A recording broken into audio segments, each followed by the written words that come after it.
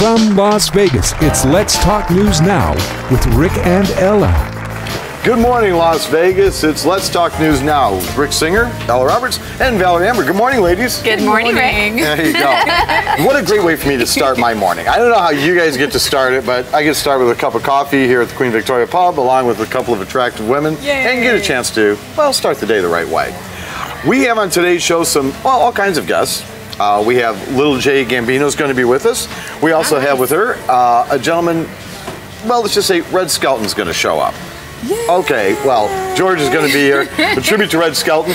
And we also have our winner from this past week's open mic, which we call Impress the Producer. This gentleman's a fantastic magician. He's going to be with us as well. So sit back and relax as we get the day going. Ladies, an article started, or I should say a story broke, and it was all over the news. A gentleman in Texas found his daughter being sexually attacked.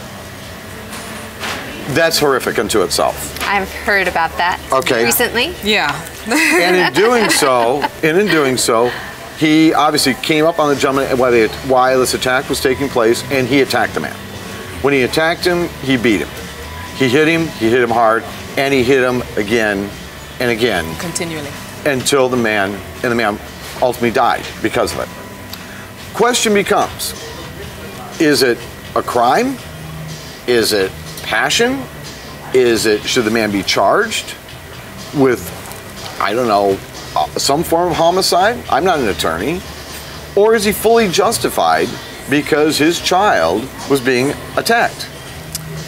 I think that's a really hard one because I can see it from his side, and it's probably 10 to 1 the same thing that I would do. Yes. But also, once you kind of go into there and say, okay, he can't be charged, what about all the other people? Like, let's say somebody's broken into your home and you clock them one and they go. And I know that in the UK, lots of burglars have actually broken into a house, gotten beaten up, and sued the homeowner that they broke into and successfully won. Really? So that kind that's the reason. That's the reason the UK's messed up on their laws. If that's the case. Lovely. But no, when I think about this, I understand the gentleman being outraged. Yeah. I honestly do. Personally, I think I would just come totally unglued as well. Adrenaline's going. I think that you're just going to turn around and unload on somebody, and you're not really thinking about how many times you've hit them, or where you've hit them, or anything else. I mean, I just can't imagine coming up on anything else more appalling. Well, the funny thing is, well, no one knows this. I saw Law & Order yesterday. Yay. Or was it the day before? I'm not sure. There was an episode about a girl defending a little child from getting molested, and she shot the guy in the head. Now, Law & Order has some kind of truth to the law, right? Yeah. Right. So basically, they let her go because she was defending an innocent child from getting raped and abused from this man, that was attacking her. So she was like, oh. So in the episodes. It's happened. In the episode. The flip side to this, though, is that while somebody's adrenaline is going, can they be held responsible? Is a crime of passion truly a crime? Well, if he was defending somebody from getting hurt, I don't think that's a crime. I think that's an accident that he got killed. My worry about something like that is obviously setting precedents, I think it is.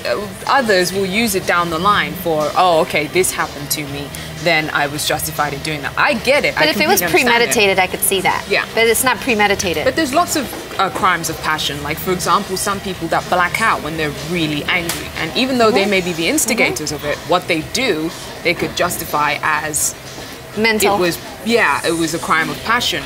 And they could have hurt somebody that was an innocent, but should they get off? So it worries me. I completely understand it. I would do the same thing, if not worse.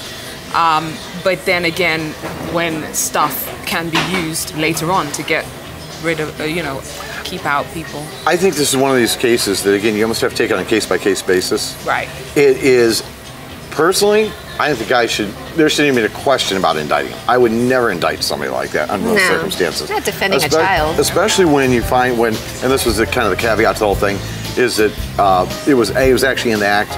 His pants were down, the child, it was horrific. Interested to hear what you have to say. Let us know. You can go ahead and send us an email at rick@letstalknewsnow.com.